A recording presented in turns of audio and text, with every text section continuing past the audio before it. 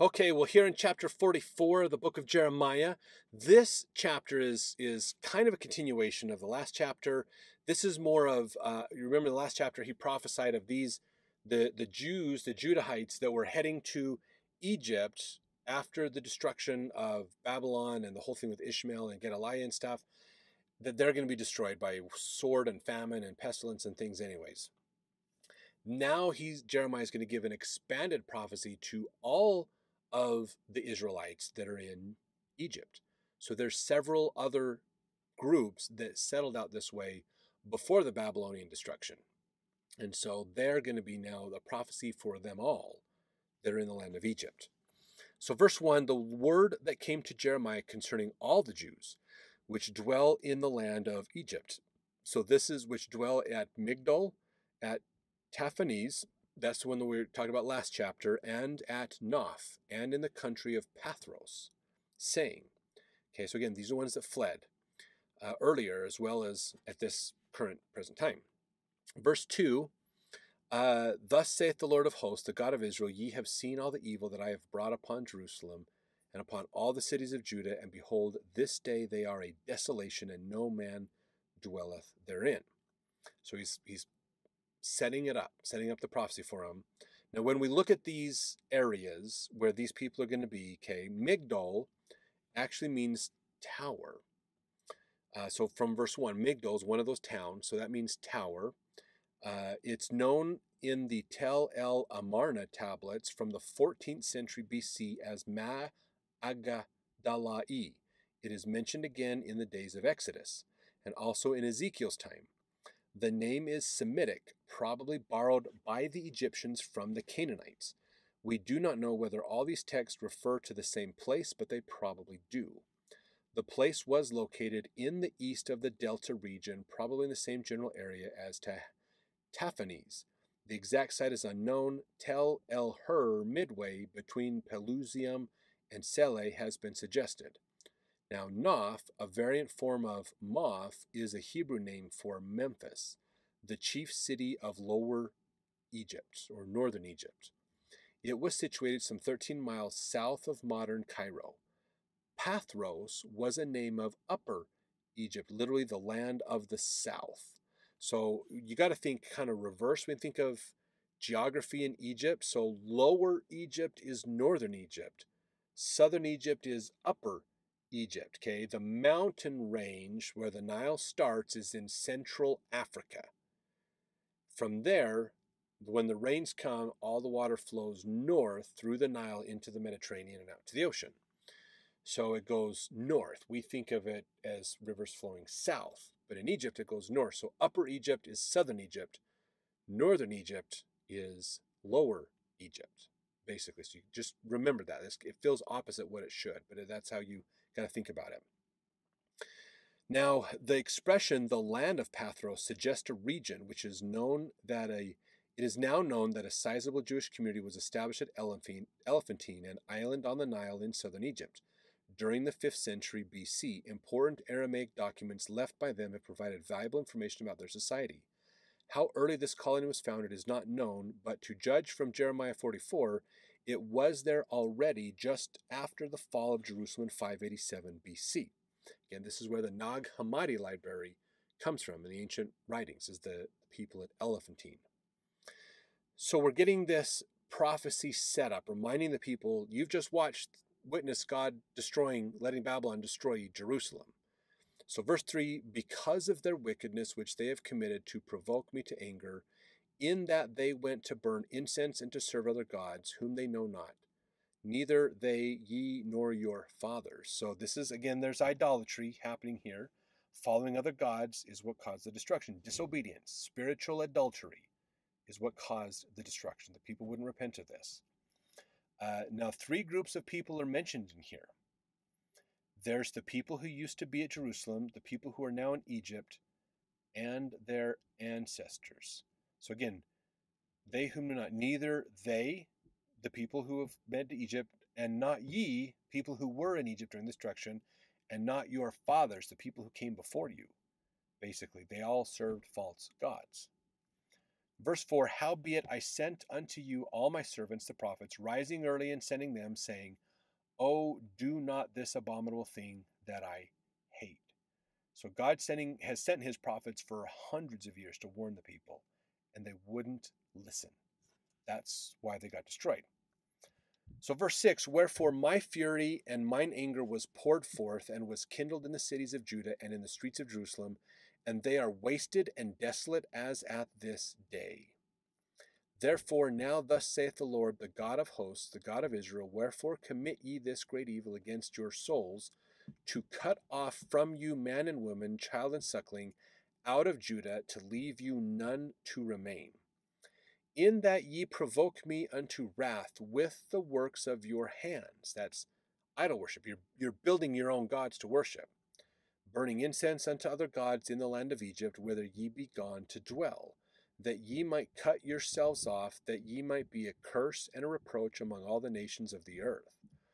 Now this is important to look at, because again, the culture of the time was, when you move to a different land, you worship the God of that land. And what God is saying is, no. Just because you're not in Jerusalem doesn't mean you should not worship me. I am your God. I am not just the God of a land. I am the God of the universe. I created all of this. Worship me everywhere you go, basically. So verse 9, have ye forgotten the wickedness of your fathers, and the wickedness of the kings of Judah, and the wickedness of their wives in your own wickedness, and the wickedness of your wives, which they have committed in the land of Judah and in the streets of Jerusalem? So he's like, are you not paying attention to history here? Now, the wickedness of their wives, we could look at this, and I think most people would interpret this as adultery, sexual immorality. That is possible. But we have to realize, if we go back in Jeremiah, we'll see that there was a time where when Josiah was doing his reforms, that talked about in the early parts of Jeremiah, that the women, the mothers, had a female goddess worship. The whole family was involved, but it was primarily women worshiping a goddess. That's more likely what this is talking about, is these women were worshiping a false goddess, not the true God. And that's their wickedness, what they got in trouble for, basically. So verse 10, they are not humbled even unto this day, neither have they feared, nor walked in my law, nor in my statutes that I set before you and before your fathers. So even with everything they have suffered, they've watched the destruction of Jerusalem, they watched Babylon march through more than once and annihilate the place. They're terrified of Babylon. They still won't repent and follow the true God. Even in a different land, they're still not following the true God. Verse 11, therefore, thus saith the Lord of hosts, the God of Israel, behold, I will set my face against you for evil and to cut off all Judah. So these people haven't learned their lessons yet. 12, and I will take the remnant of Judah that have set their faces to go into the land of Egypt to sojourn there, and they shall all be consumed and fall in the land of Egypt. They shall even be consumed by the sword and by the famine. They shall die from the least even unto the greatest by the sword and by the famine, and they shall be an execration and an astonishment and a curse and a reproach.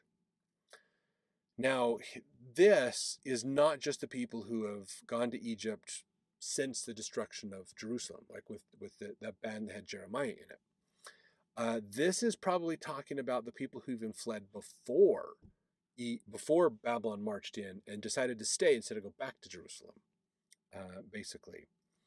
So we can see in this that the hope of a continuation of Judah is not coming from those who fled to Egypt. The hope of a remnant of Israel being preserved and coming back is from those who are in captivity in Babylon. They're the ones that the promises will come through. They will return and deal with the situation. Everybody else is going to be killed in Egypt, basically. Verse 13, for I will punish them that dwell in the land of Egypt, as I have punished Jerusalem, by the sword, by the famine, and by the pestilence. so that none of the remnant of Judah, which are gone into the land of Egypt to sojourn there, shall escape or remain, that they should return into the land of Judah, to the which they have a desire to return to dwell there. For none shall return, but such as shall escape. So they're not going to make it, basically. Verse 15, then all the men which knew that their wives had burned incense unto other gods, as we mentioned just a minute ago, and all the women that stood by, a great multitude, even all the people that dwelt in the land of Egypt, in Pathros, answered Jeremiah. So this is them replying back to Jeremiah. Okay, so they're saying, as for the word that thou hast spoken unto us in the name of the Lord, we will not hearken unto thee. That's pretty straightforward. We're not believing you, Jeremiah. But, verse 17, we will certainly do whatsoever thing goeth forth out of our own mouth, to burn incense unto the Queen of heaven. Remember, we mentioned that just a minute ago. And to pour out drink offerings unto her, as we have done, we and our fathers and our kings and our princes, in the cities of Judah and in the streets of Jerusalem, for then had we plenty of victuals and were well, and saw no evil. Wow, these people are hard. Holy cow. Now, I want to read something about this. Thompson talks about this, so this will remind us of that context from before. So the women in this time were often seen as property of their husbands and fathers, and they're commonly treated this way. That's just what it was. If you were a daughter of a, you had a dad, you were his property. If someone raped you, they owed the dad money for damaging his property. That's the way they thought about women back then. You didn't have voting rights. You couldn't own stuff yourself. You were property. You were an extension of a man. You had to be married or have a dad to have status and opportunity. So what was interesting is, because of this, the women got together and did their own priestly duties and worships, basically. So they're not allowed to perform a lot of the priestly activities either, so they tended to create their own groups and opportunities for worship. One of this worship is the Queen of Heaven. This is a rare glimpse into this practice, which is still being researched today. This was most likely seen as an idol worship, since it was replacing Yahweh as God. So the women wanted to have their autonomy. They wanted to worship, but they couldn't, and so they went out and did it on their own. The Queen of Heaven at this period was probably the Assyrian-Babylonian goddess Ishtar, who was known by this title. This goddess is probably to be identified with Astarte, or Ashtoreth, the Canaanite goddess of fertility. An Egyptian text refers to the worship of Anat, a Canaanite fertility goddess in Egypt. Whatever the exact identity, the Queen of Heaven seems to have been a fertility goddess. We have referred to the determined policy of these Jews in Egypt to adhere to their allegiance to the Queen of Heaven.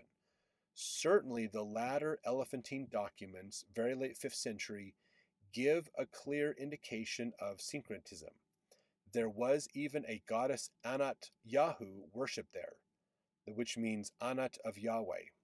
So there's clear in the Nag Hammadi library at Elephantine, they found worship of the Queen of Heaven, basically. So before we get into this and think, oh, look, that means there's a mother in heaven and we're worshiping the mother of heaven, why can't we do that today? No. This is worshiping false goddesses. This is basically trying to take pagan worship and make it seem right. So do not confuse that. This isn't like they were suddenly worshiping something that we don't do today, and so we should restore that worship. They were worshiping falsehood back then, that they'd made it try to sound like it was true. There's a big distinction on that. So be careful taking this at face value and thinking, oh, they worship the Mother in Heaven, so why can't we? This is not a good justification for that. Do not use these chapters in the Old Testament to justify Mother in Heaven worship, because it's not there. That's not what these mean, basically. So be careful with that, okay? But they're telling, basically, what they're saying here to Jeremiah is, look, When we worshiped the Queen of Heaven, we were in prosperous times. We didn't see evil times. It wasn't until Babylon just suddenly happened to show up and win that we saw bad times. So in their mind, they're not connecting the dots that the Babylonian destruction is because of the idol worship. They don't see it that way. Again, perspective makes such a difference. Let's make sure we're focusing on having God's perspective, which comes through the Spirit of God, the Holy Spirit. Have the Spirit with you to find and understand the true perspectives you need to have in life. They're not using the right perspective. They're looking at it going, when we worshiped this idol, things were good, and then suddenly Babylon came down in an unknown reason and destroyed us. And that's where they're coming from. Because that's what they said here. And even in fact, verse 18, but since we left off to burn incense to the Queen of Heaven and to pour out drink offerings unto her, we have wanted all things and have been consumed by the sword and by the famine. So they're saying basically, we stopped worshiping her because of the destruction, and now we're poor and destitute. So in their mind, there's the causation. Not worshiping the goddess of heaven means life is getting worse. If we go back to worshiping the God of heaven, life is going to get better. That's their causation or even correlation, really, in their thinking. Now, that's completely backwards from what God is telling Jeremiah. So be careful. Sometimes we can religiously justify what we think sounds logical, but it is a cop-out for us to do what we want to do and not truly be humble and have a contrite spirit and broken heart and do what God wants. So we have to be careful about that, even in our own life. This is the thing that we can catch us on. So these people are saying, if worshiping Yahweh is the right way, why did Josiah's reforms not work?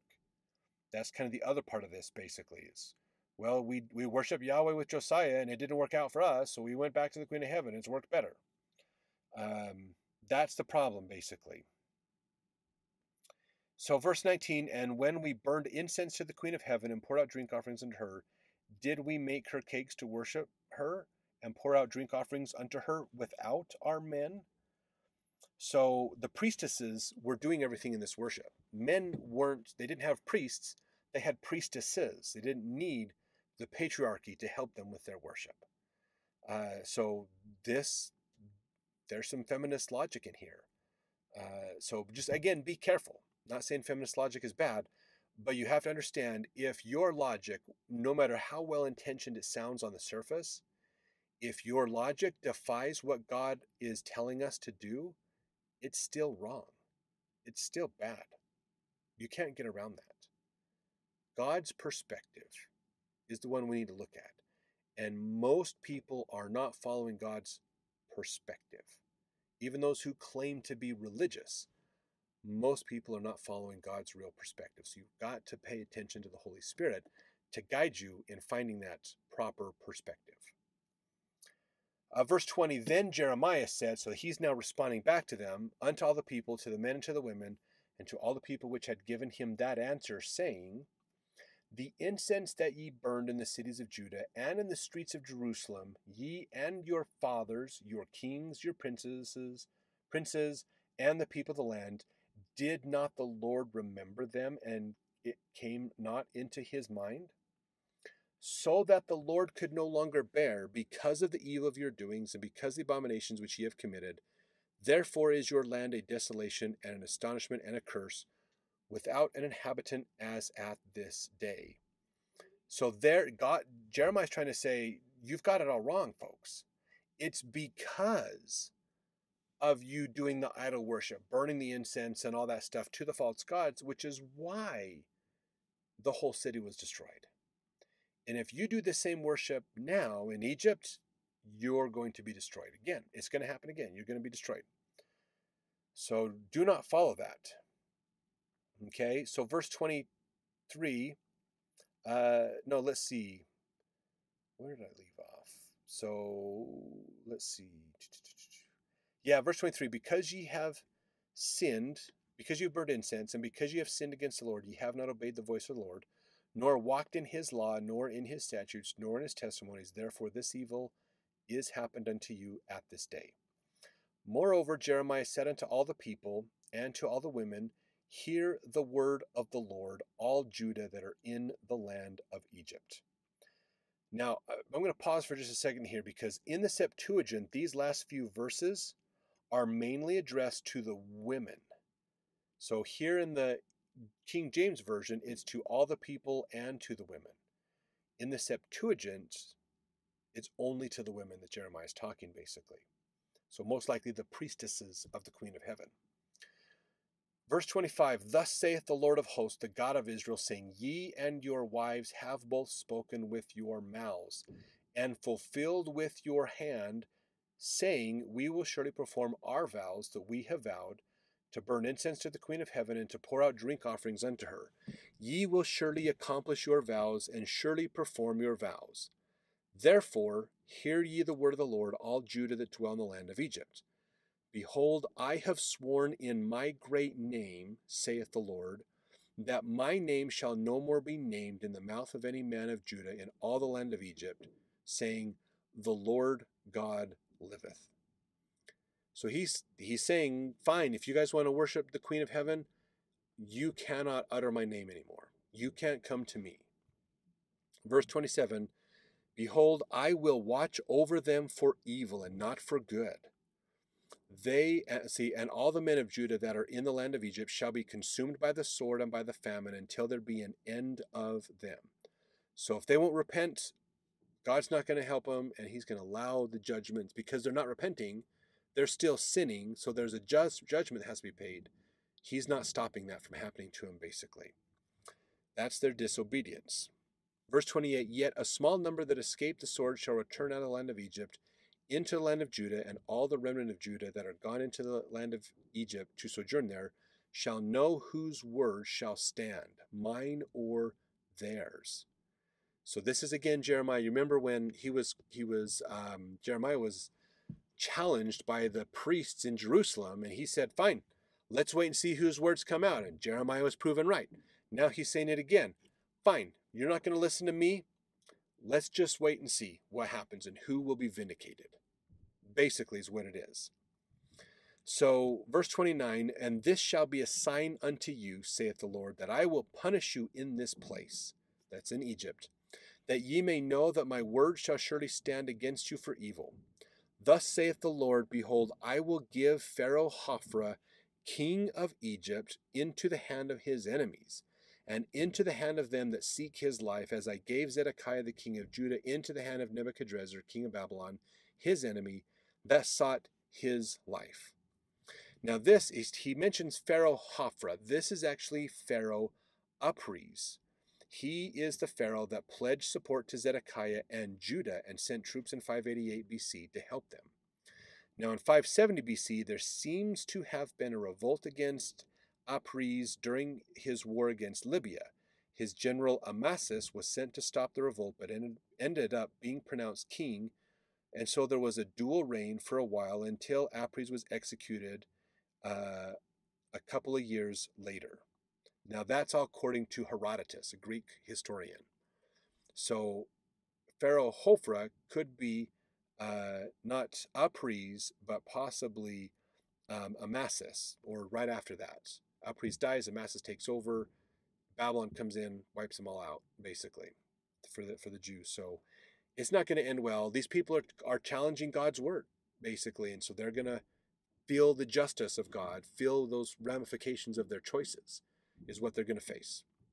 Now let's jump over to the next chapter as we continue the story forward.